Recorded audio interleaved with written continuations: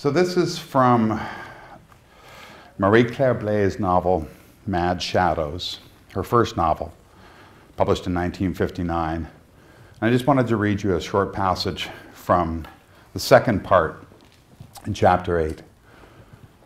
The child was crying, but Isabelle Marie had suffered such an immense and lacerating wound that she could not hear. She dressed the child quickly and went home to her mother.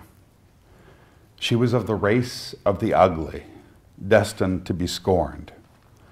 For her, there was only one refuge, one place in the world that could offer her welcome: the earth.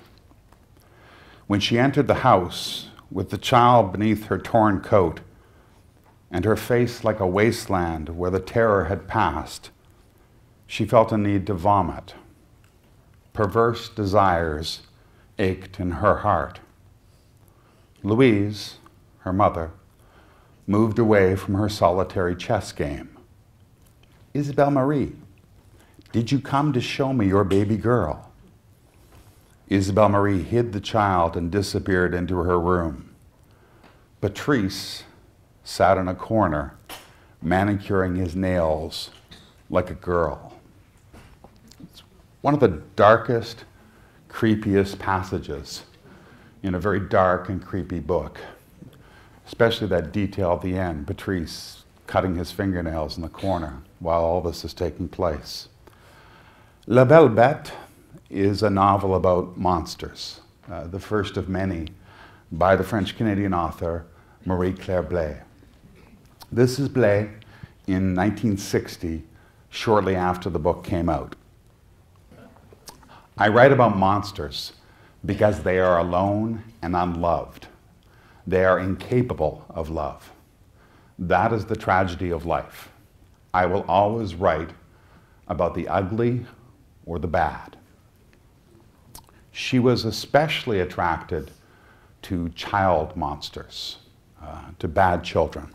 Her next book was about is about a young boy sent away to boarding school who likes to kill small animals and doesn't know why. It is the Bildungsroman of a serial killer. Part of the book, her next one, Tête Blanche, is letters that he writes home to his mother from the boarding school. His mother is also sick and dying, like the mother in Mad Shadows. This is part of one of the letters that he writes home to his mother. I took the cook's cat and killed it in the yard. It didn't take very long, and very soon the cat stopped screaming. I was very fond of that cat.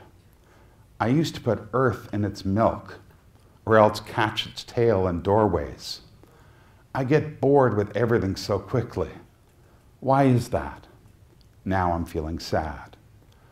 I am working hard at my collection of butterflies' wings. Some of them have gold wings to look like suns. I shall send you my best butterflies, if you like.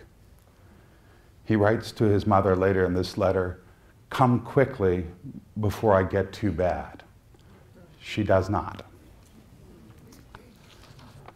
Marie-Claire Blais was born in 1939, the first year of the Second World War, in a lower middle-class neighborhood in Quebec City. Like the children that she wrote about, she grew up alone for the first 6 years of her life. She was the oldest of 5 children. She had a sister of whom she was very fond, who was later sent to a psychiatric institution, and she never saw her again. Blais was educated in a convent in Quebec for 11 years, where she read classical French literature and some modern French literature, and right up to and including the Surrealists.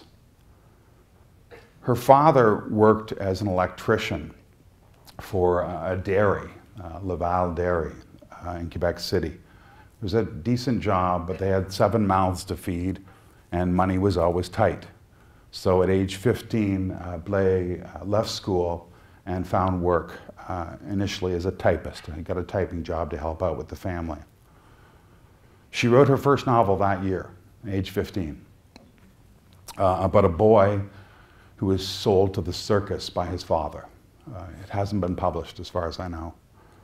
By the time she was 19, she had written 4 novels, a dozen plays, and over 200 poems. I really thought something was wrong with me, she said, because I kept feeling I had to put things down on paper. I lived in a dream world and invented imaginary characters. Her family teased her about the hours that she spent writing, but they generally regarded it as a fairly harmless hobby of no real importance. Until one day, her mother read one of the stories that she had written. She found it in a drawer in their house and read the story. She was horrified by what she read. We don't know what she read, but I'm guessing it's fairly similar to that. And she threw it in the fire and she burned it. When Blais came home, she was furious with her mother. She said to her, "You burned my babies. You burned my babies." Many years after that incident, Blais was telling a CBC reporter about it, and it struck him how powerfully that scene had lingered in her mind. He said, the CBC reporter, that she spoke about her family with what seemed to him like actual hate all these years after, and because of that incident. So after that, Blais began taking her manuscripts with her to work, a habit that got her fired by several employers who thought that she was doing work for other people on their time. She found other jobs, and she kept writing. In 1958, she began taking evening classes in literature and philosophy at Laval University. Those who knew her at the time, including one of her teachers, said that she was always a little bit on the outside of the class. She would hang out with some of the younger students when they would take trips to Montreal to hang out at the coffee houses, but always just a bit outside the group. Her second year at Laval, she wrote to a man by the name of Father Georges-Henri Lévesque, who was the former dean of the Faculty of Social Sciences at Laval University, also one of the principal members of the Canada Council, one of the main members of the council when it first started going. And she asked him for help getting published. She said, "You are my last hope." Lévesque wrote back and asked for a small sample of her work. She sent him a stack of manuscripts a foot high. He said of them, all were stories of tormented, tangled, and utterly unpublishable relationships between human monsters. But he agreed to meet her. She's 19 years old.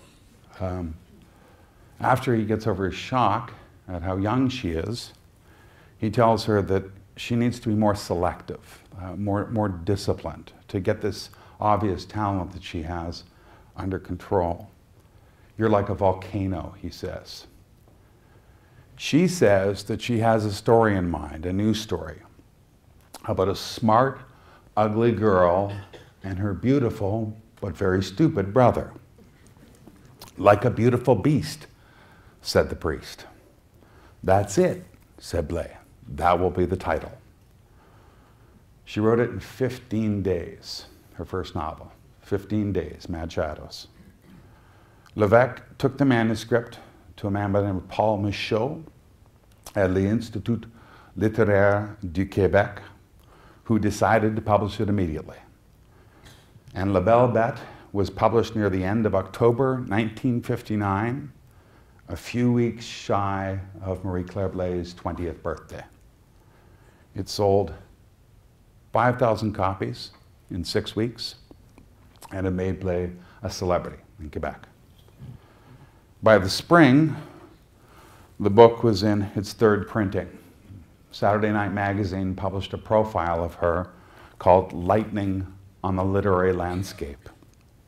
A French edition came out in Paris the spring, McClellan and Stewart in Toronto, Jonathan Cape in London, Little Brown in Boston published English translations in the fall.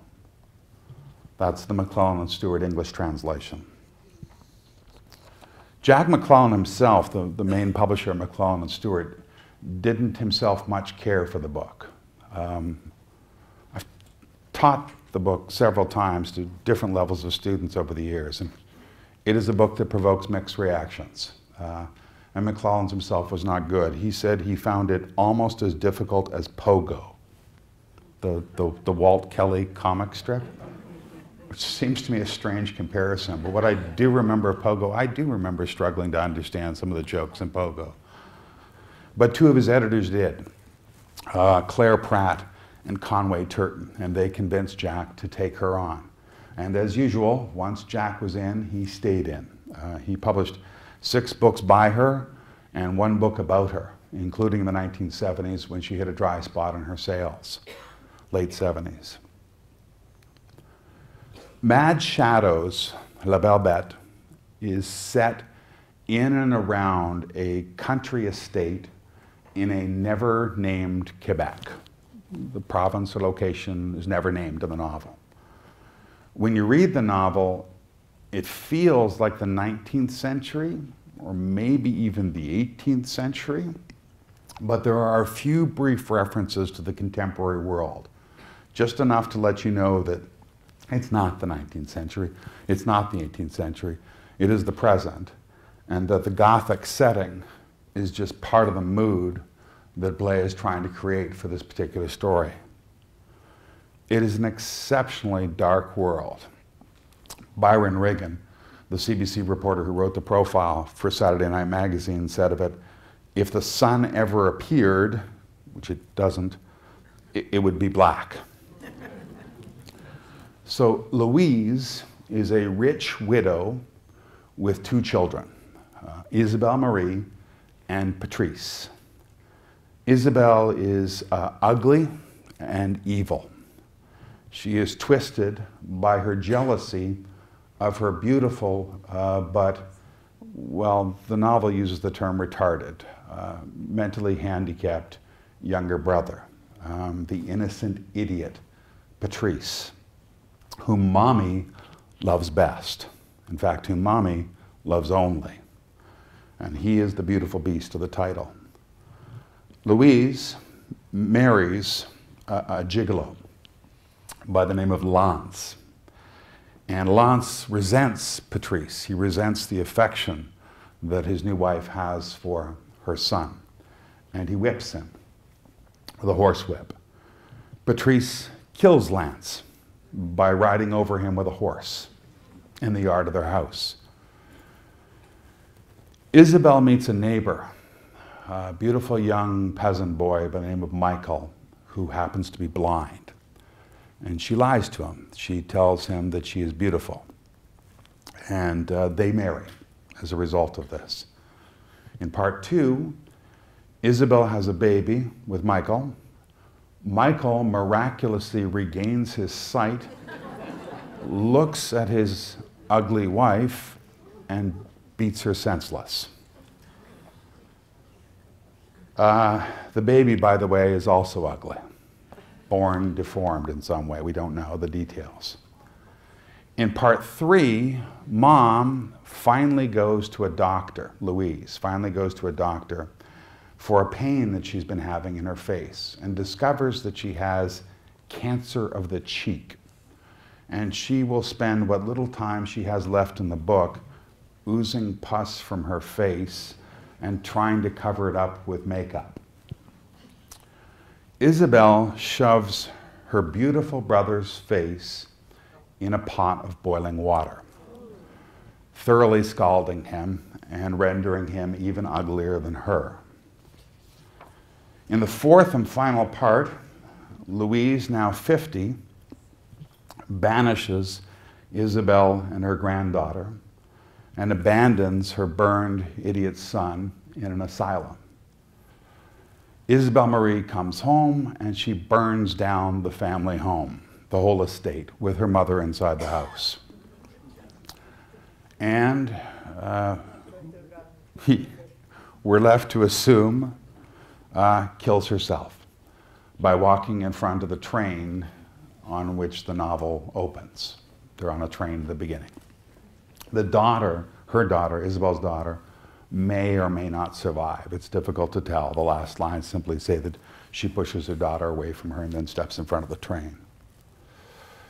In a very brief epilogue, Patrice escapes from the asylum and drowns himself in the lake near their home. All of that in 125 pages. It is relentless, utterly relentless. It's a tragedy, sure, about the fall of a noble house, but tragedy does not do justice to the sadism, the cruelty, the hatred, the ugliness of this book. There's nothing in it that looks like redemption. No kind of redemption in family or community, no secular redemption, no Christian redemption, no hope offered by the church. There's maybe a brief hint at the end that Patrice has gone to heaven, but the novel doesn't seem terribly convinced by that. What's missing in the book, and the explanation for its cruelty, is love. If only Louise had dared to love her daughter, the narrator says. Remember what Blais said, that the tragedy of life is to be incapable of love, that is what a monster is somebody who is incapable of love. The most obvious literary influence on the novel is the 19th century French poet, Charles Baudelaire. If you look at the epigraph for the novel, it's from Charles Baudelaire's Les Fleurs de Mal, The Flowers of Evil. This is the epigraph for the novel. Descend the way that leads to hell infernal. Plunge in a deep gulf where crime's inevitable. Flagellated by a wind driven from the skies eternal, where all your torments, and for all the ages, mad shadows, never at the end of your desires, shall never satisfy your furious rages, and your chastisement be born of loveless fires. It's funny, we've been having a conversation in the Academy over the last few years about something called trigger warnings.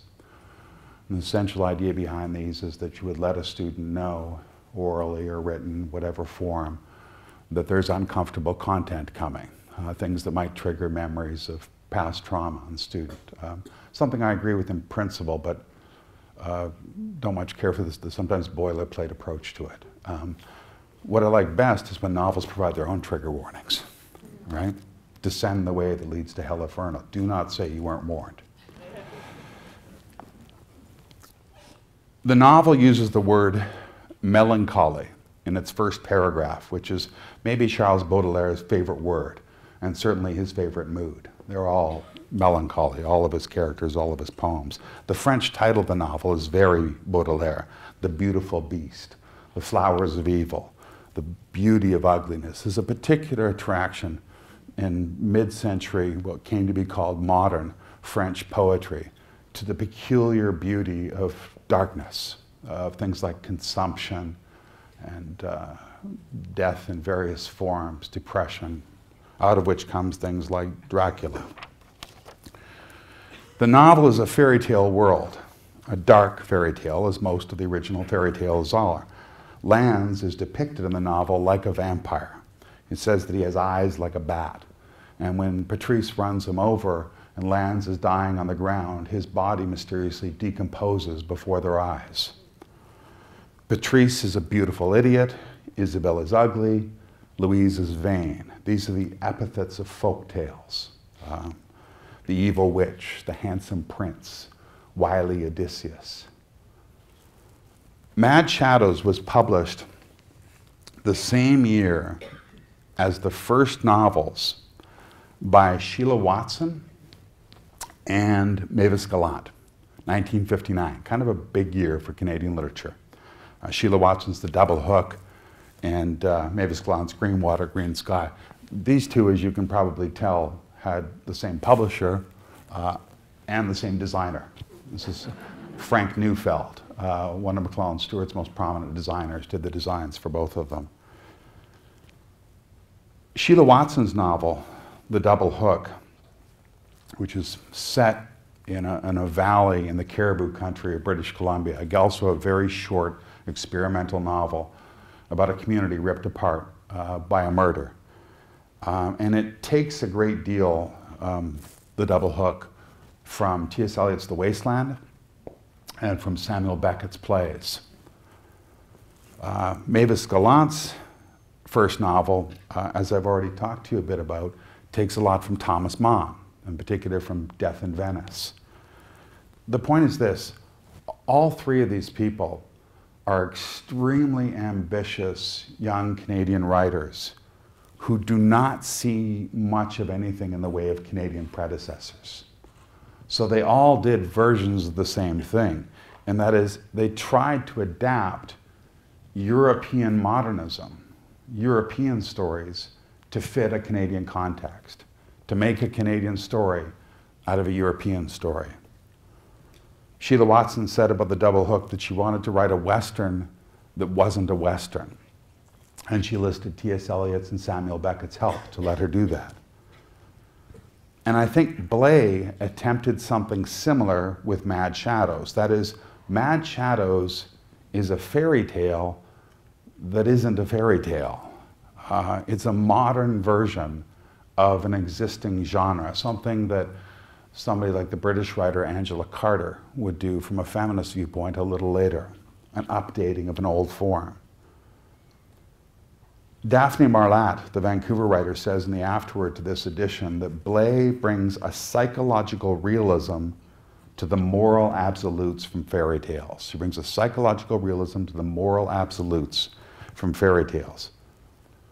Like Mavis Gallant at the time, Blais' go-to is Freud. Patrice's Oedipus complex in the novel is glaring. It's impossible to miss. It is textbook Freud. He is openly jealous of Lanza's relationship with his mother. In Freudian terms, he never transfers his affections from his mother, and so he never manages to develop a superego. He never becomes autonomous. He is all id. When he walks into his mother's bedroom, there's one particularly glaring scene. He walks into his mother's bedroom just after she's married Lance to kiss her goodnight. And they're not there, but lying on the bed is a cane that Lance carries all the time. It's an extremely obvious Freudian phallus, right? The stepfather's cane lying on the bed, and he's frightened of the bed and won't get into it until the cane is removed away from it. There's explicit evidence in the novel of its awareness of psychology, that it knows what it's talking about. When Patrice is sent to an asylum at the end, his idiot's mind was analyzed, it says. And I think that's what Blais did. What her novel does is to psychoanalyze the characters in a fairy tale. Fairy tales don't do that. They just tell you the story. What Blais is trying to do is to offer you a Freudian diagnosis of why these people are such a mess. That's Blais as she appeared in the Saturday night issue. She's photographed in the window, her reflection in the window of a bookstore. The ending of Mad Shadows, the ending of this novel, the burning of the estate in particular, has been routinely read as clearing the way for a new Quebec society, a new Quebec literature, and a new women's literature. I would guess that her mother read it somewhat differently. It is most commonly read, this novel, as an allegory about the rebellion by young intellectual Quebecois against traditional French-Canadian society, a harbinger of the quiet revolution that was about to begin. I am sure there is something to that, even if only subconsciously. Blais grew up in Quebec during the period known as the Great Darkness, when the Catholic Church and Maurice Duplessis, the boss, were in control. We know that Blais struggled with the authority of her parents and the authority of her society, and there is lots of evidence in her other books that she was no fan of priests or the church. But I think it's a bit of a stretch to see the novel as a conscious allegory of anything. Isabelle isn't a separatist. She's not even much of an intellectual. She's evil. It's just a story written by an extremely young writer in a few weeks. But books become what their readers need them to be. Quebec needed a novel at this time that would burn down the old Quebec and launch a new one. Critics needed a book that heralded something that would look like a Quebecois literature. And Blais gave it to them, and Quebec made her a celebrity. Her youth certainly helped, right? The child genius, that sort of thing. But they loved the book itself. The French CBC radio said, "We salute the monsters." Le Devoir said, "The most beautiful, the most marvelous beginning for our literature." The critic Jean-Paul Robillard said, "A first novel is rarely a masterpiece, but if all writers composed masterpieces, none would be able to show their personality, their talent, and their genius, as does this young girl who has entered like a hurricane into our literature." In 1960, the Canadian press named Blais Woman of the Year in Literature and the Arts. She had by then already published her second novel called Tête Blanche, the nickname of its main character, who is a 10-year-old boy with white blonde hair. His father is abusive and a drunk, and he has sent him away to boarding school against the protests of his mother. And much of the book, as I said, is lonely letters home from the boarding school to his mother. He is not a nice boy. The book opens with him pushing a sick schoolmate down the stairs, and it gets worse from there. Besides the cat, he later kills another classmate by throwing a rock at him from a tree in the playground. He falls in love, sort of, with the sister of a classmate. And at first, there's a hint that she's helping him, that she might be able to stop whatever is going wrong in his mind. But they separate after a summer holiday together. It is a love story about somebody who cannot be loved. Another one of Blais' child monsters. It is a short, chilling book. If you can stand it, read it in a single sitting. Critics made this one the more important book. I happen to think, and a few other readers happen to think, that Tête Blanche is the better book. But we needed what Mad Shadows did for us more than we needed what Tête Blanche did for us. The managing editor of the Montreal Star, Walter Ahern, reviewed the English translation of Tête Blanche in a substantial review for the New York Times. He said it shows an increasing maturity, primarily in a less evident desire to shock than her first novel. The Baltimore Sun also thought it was an improvement on Mad Shadows, more disciplined and less obviously Freudian.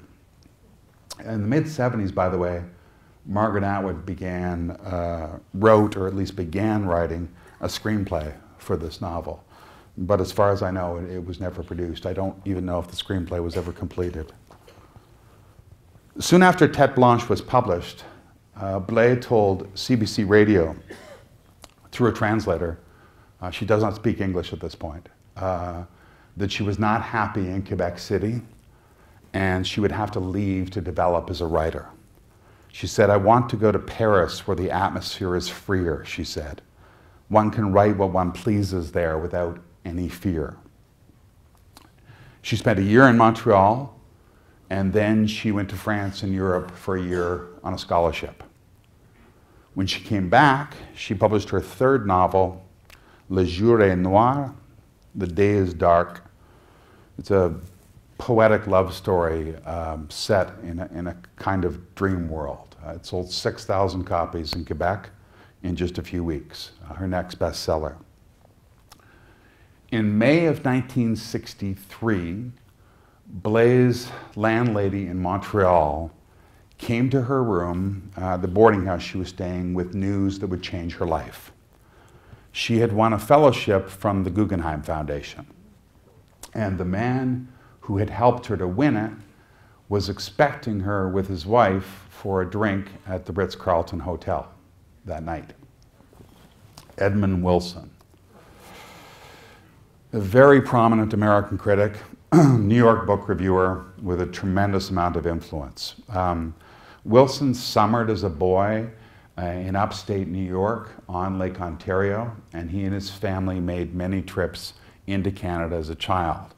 And because of that, and because he was a voracious reader, he became a fan and one of the earliest and most important critics of Canadian literature. Wilson was paying attention to Canadian literature before Canadian critics were paying attention to Canadian literature. And he was especially attracted to French Canadian literature, and especially attracted to Marie-Claire Blais.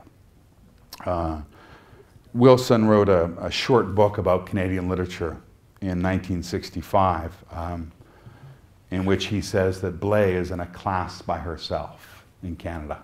He calls her a genius. It's called O Canada, An American's Notes on Canadian Culture, 1965, originally published in the New Yorker. For her part, by the way, Blais said later that she didn't read English Canadian literature at all until she met Wilson, that Wilson introduced her to English Canadian literature. And then when she did read it, she said, I see something very familiar to me. I see the same loneliness as in French Canada and the same way to feel love, which I'm comforted by. It's one of the pieces of evidence for something I've been starting to think, that the differences between French Canadian and English Canadian literature are not as profound as we like to think they are. So together, the Wilsons and Blais decided at this first meeting that she would spend her Guggenheim year in Cambridge, Massachusetts, close to libraries and to the Wilsons' home on Cape Cod. She arrived in Cambridge in June of 1963, bringing with her only what she considered essential: a typewriter, a chair, and a radio. That summer, summer of race riots across America, she read James Baldwin, Richard Wright, Ralph Ellison, and many other writers in the growing Black liberation movement. She became deeply sympathetic to Black activism in the United States. She was also at this time learning to speak English, writing several novels, and publishing a weekly journal in French, in the magazine, the newspaper, I should say, Le Devoir, which was later published in English as American Notebooks. In October, she made her first visit to the Wilsons, and she stayed in a guest cottage behind their house in Wellfleet. By the summer, she was living nearby in a house owned by the painter Mary Meggs, this house, and her partner, the journalist Barbara Deming. The beach was just a bike ride away. Well, most things, the beach is just a bike ride away from most places on Cape Cod. So, Meggs, in particular, introduced Blais to writers that she had not yet encountered: Proust, Balzac, Camus, Tolstoy, Dostoevsky, and especially importantly, it turned out for Blais, Virginia Woolf, who would become a big influence on her writing. She met many people. Cape Cod at this time is it's an arts community. There's a significant number of musicians, poets, writers, journalists, literary critics living there, partly because of at that time at least, relatively affordable housing prices. She met people like Mary McCarthy, who was Wilson's ex-wife and a prominent critic in her own right. She met John Cage, the musician John Cage, who summered there. She lived for the next 6 years in Wellfleet, sometimes in Maine. At this time, I don't know if this is still true, but at this time, people who actually live in Cape Cod tend to leave there in the summer when the tourists come, and they go somewhere else, and in particular to Maine. In 1964, she published 2 poetry chapbooks. So these are her only books of poetry that have been published. They weren't translated into English until the 1980s by Michael Harris. In English, which is the only way I'm able to read them, they're kind of sweet. They're poems about childhood, daily life, love affairs. They're sweet, but not terribly remarkable, which is maybe why she stopped. And then in 1965, her 4th novel, A Season in the Life of Emmanuel. So once again, this is set in Quebec. Once again, it is never named as such. but this time in the countryside. A season in the life of Emmanuel is actually a season in the life of Emmanuel's large, poor French Catholic family. Emmanuel is their 16th baby, born the winter morning on which the book begins.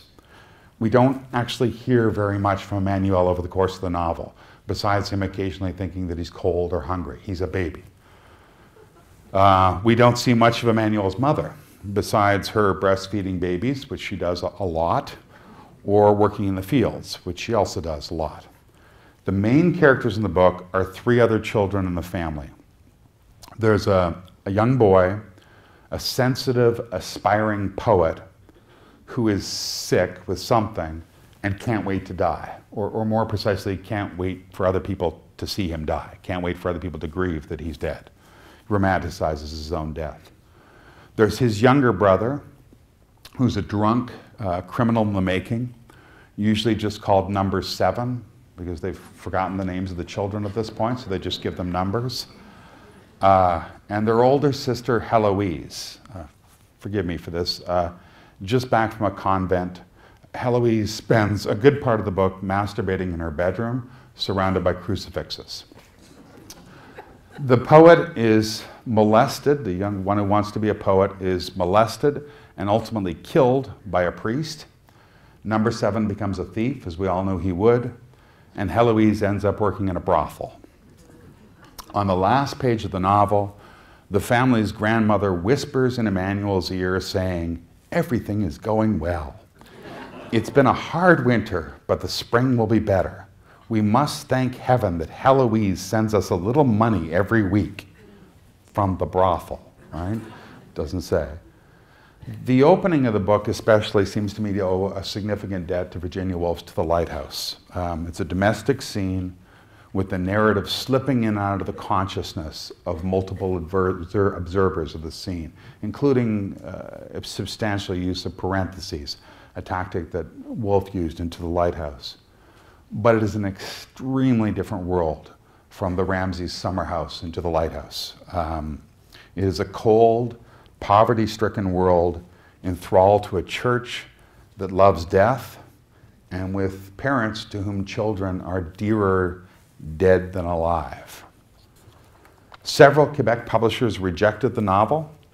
When Wilson first read it, he told Blais, "There's no way you're going to find a publisher for this book in French Canada." She did, obviously.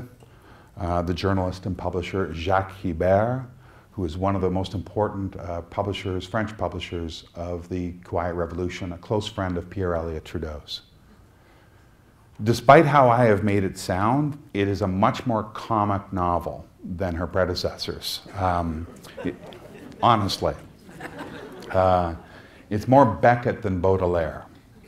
Her grandmother can't wait for the sick poet to die, the child, because he'll look so beautiful in his coffin. And because the priest brings good meals to families at funerals. So it's humor like that, if you find that funny. People thought it was realist, said Blais said about it many years later, that it was a portrait of my friends, of my country, and it was not. It was a kind of Gothic tale of what it is to be deprived, but with humor. It sold very well in Quebec, and both it and the English translation got generally favorable reviews. Robertson Davies reviewed the translation for the New York Times. He called Blais a genius, a word that pops up a lot in Blais criticism, but he wished she had a dash of humor. He obviously hadn't read her earlier books. This one's like laugh out loud, honestly, compared to the earlier ones. It won the Prix France-Québec, which is a joint French and Quebec prize, and it was the first Canadian novel to win the Prix Medici in France, which is a major literary prize awarded to a work in fiction in France in French, by a writer whose fame does not yet match their talent, is the criteria for the award. On March 1st, 1967, a CBC TV drama called Festival aired an adaptation of a 1960 play by Blais that has two distinctions. It was the first CBC drama ever aired in color, and it was the first CBC drama ever produced in both French and English versions, 1960. It was called The Puppet Caravan, and it's about a girl who performs as a live puppet in a caravan until she's murdered by a village idiot. It's a Blais play. There are no known surviving copies of The Puppet Caravan. So unless any of you have seen it, we are left with the judgment of the Toronto Daily Star's television columnist Roy Shields, who called it the silliest, artsy, craftiest nonsense produced by Festival in many a year. Blais herself said at the Quebec screening that it was childish, a young work, but she said that about pretty much everything she'd written. After she wrote it, she called that childish.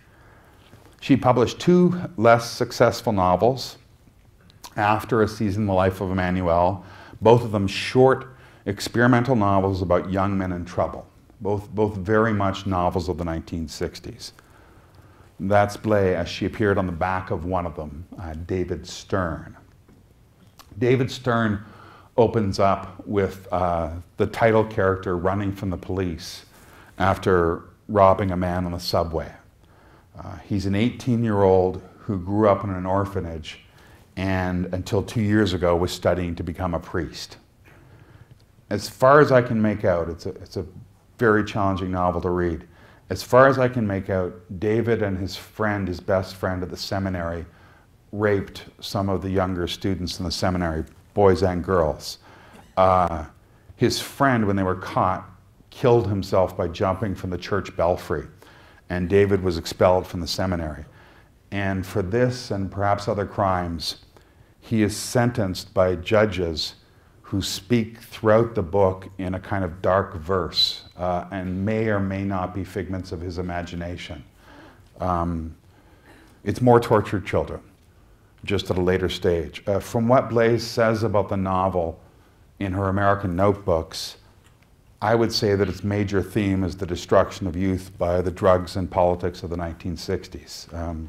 She says the title character was inspired by a Harvard student she knew who had lost his life to drugs, and to a young black writer that she met at Harvard whose life, she said, was destroyed by racism.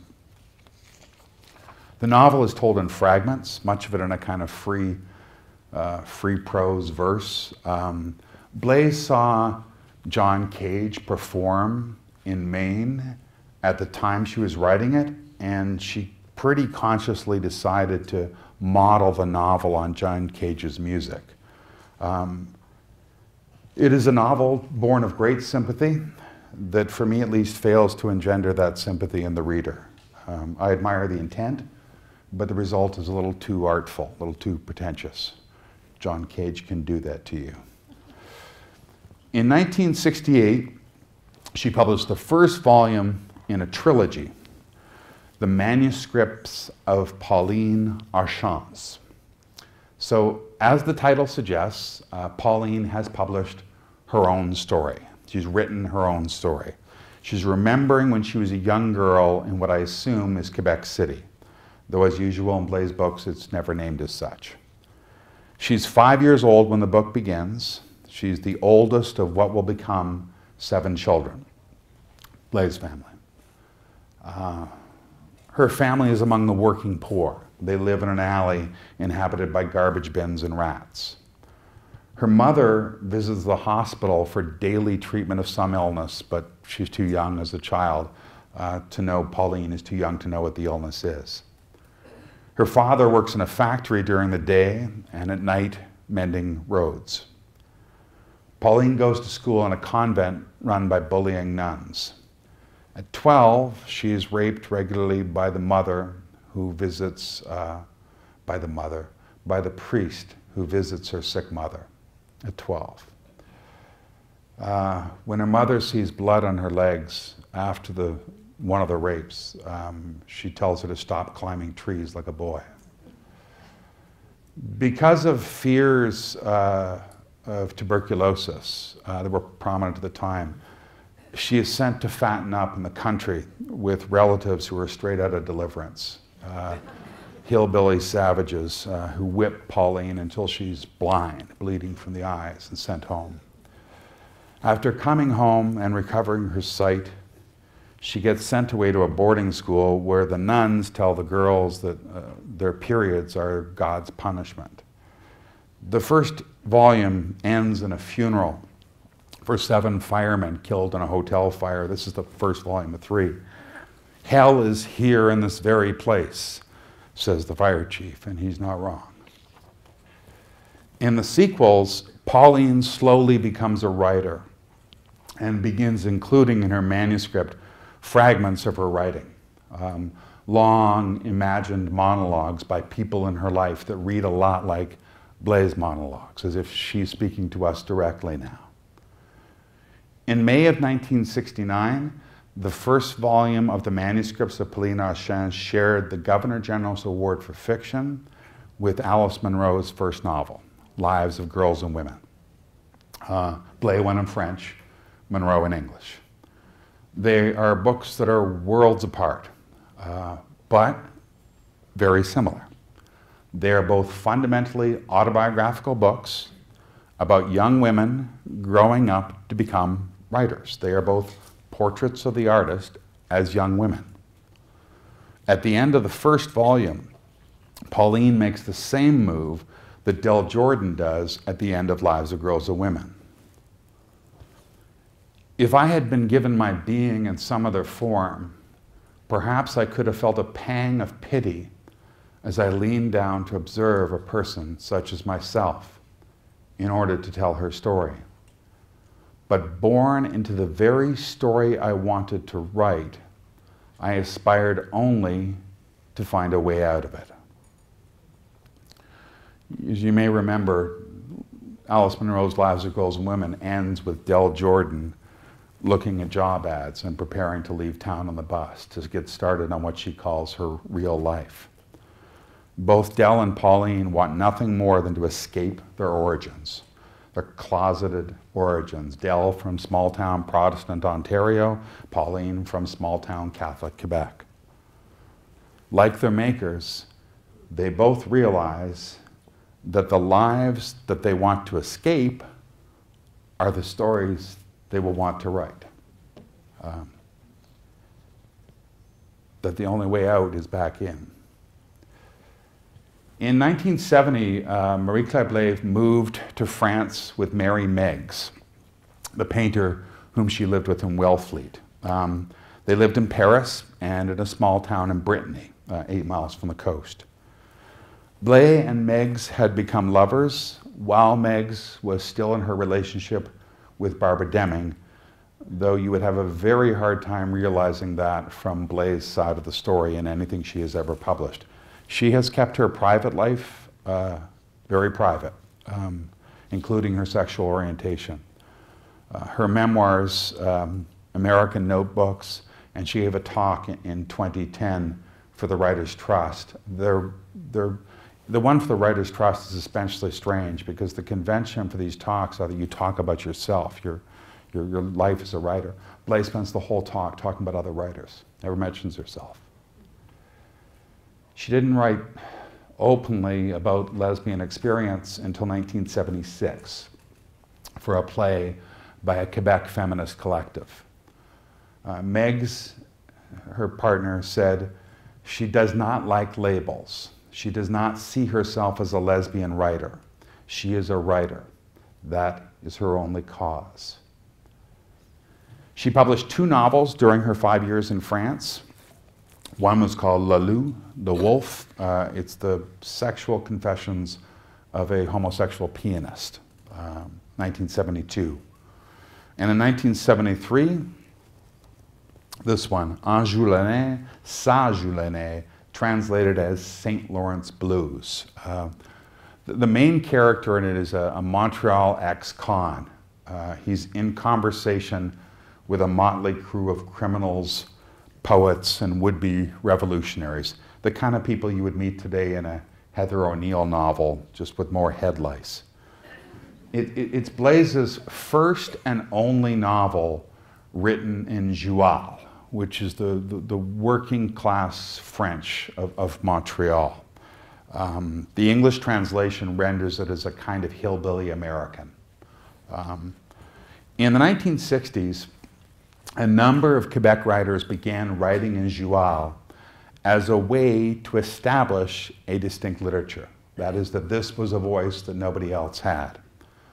The most prominent of these was, of course, the playwright Michel Tremblay. But not all Quebecois writers embraced joual. Hubert Aquin, for example, did not. He thought it did a disservice to the French language and that it was attacking the wrong enemy, French instead of English Canada. Blais did not. Blais did not write in joual. This novel uses joual to make fun of joual. It is a satire of joual and of many other things: Quebec separatists, Quebec literary tastes, Quebec writers, Montreal winters. Like Mordecai Richler's satire of English-Canadian taste for Inuit art, The Incomparable Atuk, this one lands too many targets. It has too many targets to land any real blows. It's kind of relentless in the people that it attacks. I'm sure it was a fun book to read at the time, especially in French, but I at least found it a chore now. Read Heather O'Neill instead. Blais' relationship with Mary Meigs ended, and she came back to Quebec in 1975 to a writers' colony in the Eastern Townships. In the 1980s, she began dividing her time between Quebec and the Florida island of Key West, where Michel Tremblay also lives. In fact, I spent a fair bit of time in the last weeks Googling around trying to find out if her house is still standing. I don't know, because that was obviously one of the ones that was hit pretty hard by the hurricane. She has written something in the order of 20 books since St. Lawrence Blues. The latest is a book called The Acacia Gardens, published last year in English translation by the House of Anansi.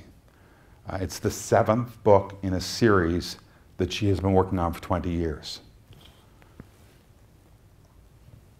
In 1972, she was named a Companion of the Order of Canada, along with Northrop Frye. She won Quebec's version of the Nobel Prize in 2005, the Prix Gilles Corbel, and she has been repeatedly nominated by PEN Quebec for the Nobel Prize itself. In fact, there were a lot of people who thought that Canada's first Nobel Prize would go to her, not to Alice Munro. Her later books are nowhere near as well known in English Canada as her earlier books, and I don't think as well known in French Canada, though I'm not as confident about that. I have not been able to keep up with them myself. That is probably a shame. Blais herself said in 1989 that if she had to do over again, she would not begin so young. She said, "I think you don't become a good writer until later in your life." They have not gotten any easier, I can tell you that much. But readers make classics, not writers. And they pick the books that they need at the time. The Blais that Canada, and especially French Canada, needed was the young woman who wrote The Beautiful Beast, the young woman who started a store. For better or worse, that is now the Blais that we remember. I'll stop there, but thank you. Thank you.